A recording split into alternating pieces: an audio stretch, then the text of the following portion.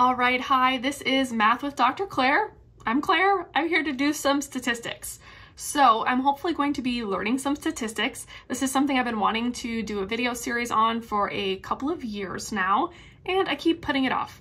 And right now my life is moving in what feels like slow motion, and I am so desperate to just get something happening. So I'm going to start doing these videos, even though it would be better, I think, if I waited until some other stuff had happened, but too bad. We're doing it. It's time. So let me tell you a little bit about my plan. The backstory, I guess, first is that I have a math PhD. I took a lot of pure math classes, did qualifying exams in some math topics, then did a dissertation in math education. And through all of that education, I've never taken a statistics class.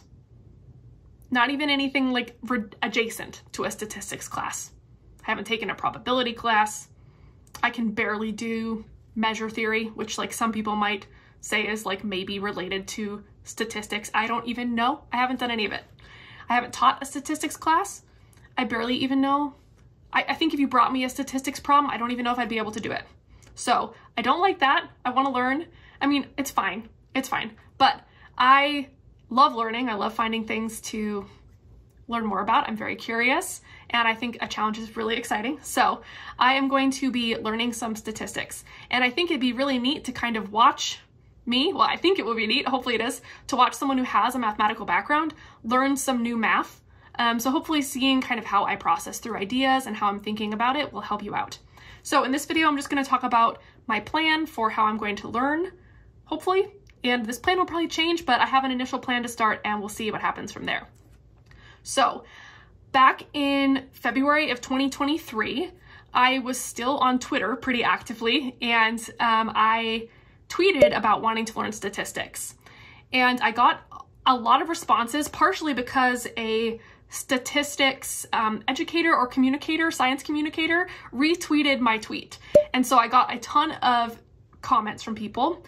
But I actually think that the person who retweeted it, that's Kareem Carr, I think that his ideas are probably actually the better ones of the ones I got from that, all of the responses I got. And so I'm going to start with some of those. I just think that's a good place to start. It was very simple. I felt like he understood that I had some mathematical background and that it would be helpful to maybe learn some higher level math adjacent to statistics.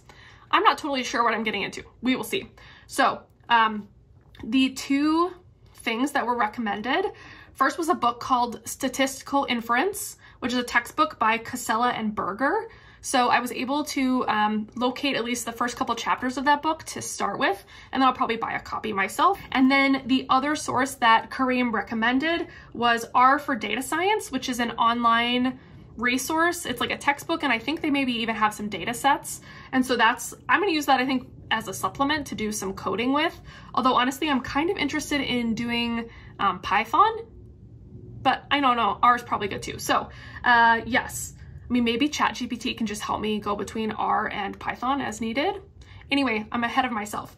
But those are the two resources that were recommended there on Twitter. And then in the comments or like the other responses on Twitter, a lot of people also mentioned the YouTube series called Statistical Rethinking. I think there's also a textbook that goes with it, but that's by Richard McElrath. And I don't know if I'm saying his name right, because I went on YouTube and tried to find like versions of him saying his own name or people introducing him, and I really struggled, and he always just says, "Hi, I'm Richard." So anyhow, that's more than you needed to know, but I tried.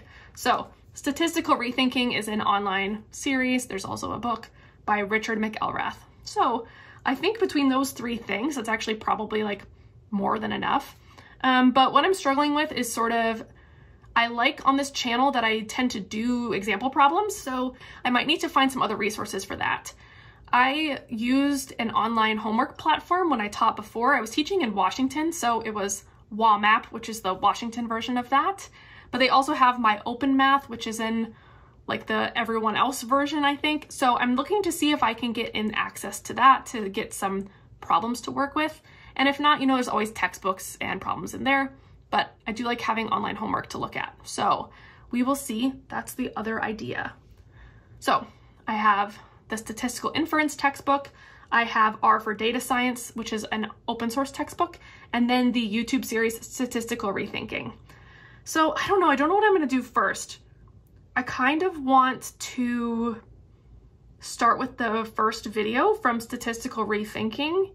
I think it might be good to like hear a more, I don't know, I get the sense that Richard's take is a little more open-minded or more modern on statistics. So I'm interested just to kind of hear his like more honest approach. So I think that might be a good starting place, but then, you know, the types of problems that students would typically see or like the actual skills that I might need, I think I'm going to need to get from other sources. So I'll probably look to the textbook next. Like maybe I can just read the first chapter and do the problems. So it's interesting. Let's talk about learning for a second and learning math. I've never done this before. I've never like learned myself a math thing. I've never embarked on learning something mathematical on my own without the structure of a course. And so I'm not entirely sure what makes sense. And I think what I might do might not be what I'd recommend for someone else. So what I might do is read a textbook and then do some problems in that textbook and maybe check my solutions with some sort of solutions manual. That's kind of how I was taught. So I was taught to read a textbook and do questions from the textbook.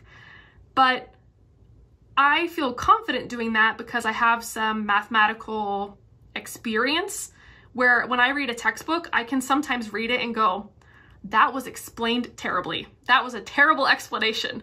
And having that ability to kind of metacognitively read the text and make an assessment, I think that helps because otherwise you can read a text, like a textbook, and it might make no sense. And you might think, wow, I'm so stupid. They're so smart and I'm so stupid and I don't get it. And instead, I have some confidence where I'm like, I know I'm not dumb. I know I can do math, even though I might get scared sometimes. So if I read something and I don't get it, I can say, all right, maybe I didn't understand it explained that way. Maybe I don't get it yet. Maybe this just isn't explained very well and I need to see it presented a different way.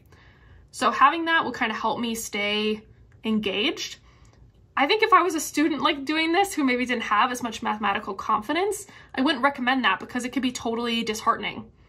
So I'm hopeful that by watching maybe me unpack some of this stuff, that would be a better way for a student to engage in some self-teaching of math.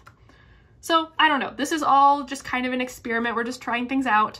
And at the end of the day, I want to learn some statistics. So I'm getting something out of this no matter what. Okay, so I think that's the plan. I will start by watching one of the videos. I'll look at the first chapter of the textbook and I will report back. All right, let me know what you think about the fact that I have a math PhD and haven't taken a statistics class. I know I'm not the only one. I've met lots of math PhDs who have also not taken a stats class. And then I meet lots of people who don't have a very strong math background who are extremely shocked. They're like, how did you get a math degree without taking a stats class? But yeah, I don't know, it just happens sometimes. Yeah, let me know what you think. Have you tried to teach yourself a math thing? How did it go? And yeah, any comments you have related to this is good. I'll be back once I have learned some math to report on how it went and to actually teach some of it to you. So that's the other thing I'm gonna do is learn some of it and then I'll let you know what I learned and how I make sense of it. Okay, that's it for this one. I'll talk to you in the next one. Bye.